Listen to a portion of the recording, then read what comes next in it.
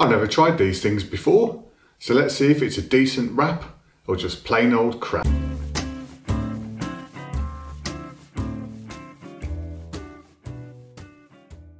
Hey my friends, it's Papparoni and look at this. Farmfoods 2 bacon and cheese wraps made with golden puff pastry.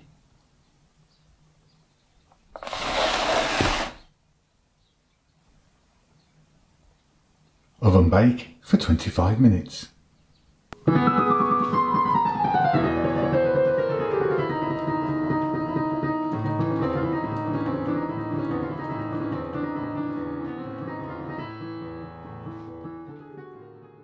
So here it is my friends, straight out of the oven.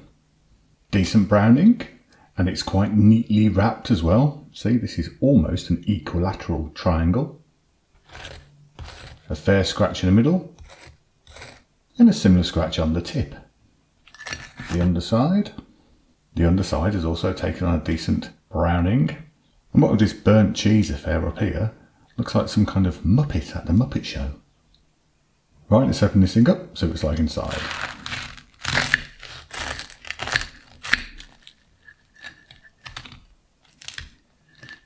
So it is what it is, a piece of bacon and some cheese wrapped in this pastry outer.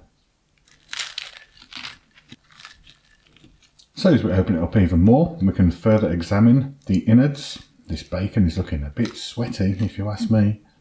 Indeed, that is a bit of a wobbly, fatty pig. And the other piece is not doing much better, let's face it.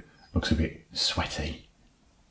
The bacon actually makes up 28% of this dish, and the mature cheddar cheese makes up 18%. Now this cosy pig will give you 344 calories, 24.4 grams of fat, of which 12.3 grams is saturated fat. I'll say one thing, its beak is looking nice and crispy, but the pig is looking mildly worrisome. You never know though, a little bit of cheesy meat in a nice warm pastry hole might be just the job. So it's time to get involved.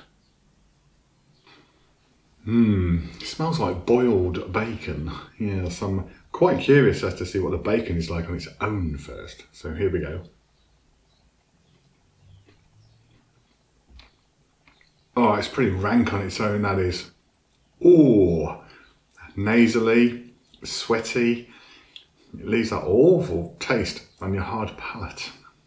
Let's have a go at this pastry. Pastry was alright though. Yeah, it was decent on the seasoning front, and it had a nice little crisp as it went in. I can't taste anything claggy left in my gob, so that's okay. Right, let's try the whole shebang as it's meant to be eaten.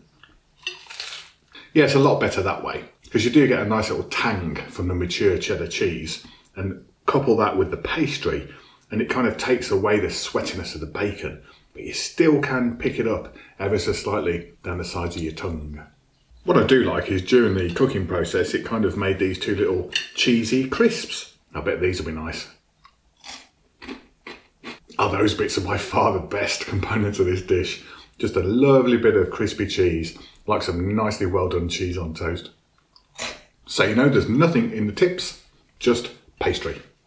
The cheese is good, the pastry is good, the bacon is rank. I think you should find some way to crisp your meat up before you put it inside these products. Yeah, it's 5 out of 10 to the last bite. So, Farmfoods bacon and cheese wraps. I reckon you should put crispy, streaky bacon into those wraps. I don't know what this obsession is with using back bacon. So, back around that table in your inventions office, see if you can come up with that crispiness that we all deserve, especially when we're whacking out $1.49 for 2. Anyway, thanks for coming. Till next time, get out of here. The undertide? What's an undertide? We can further examine.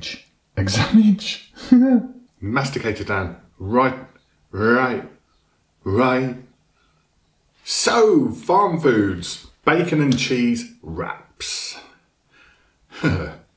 So, oh.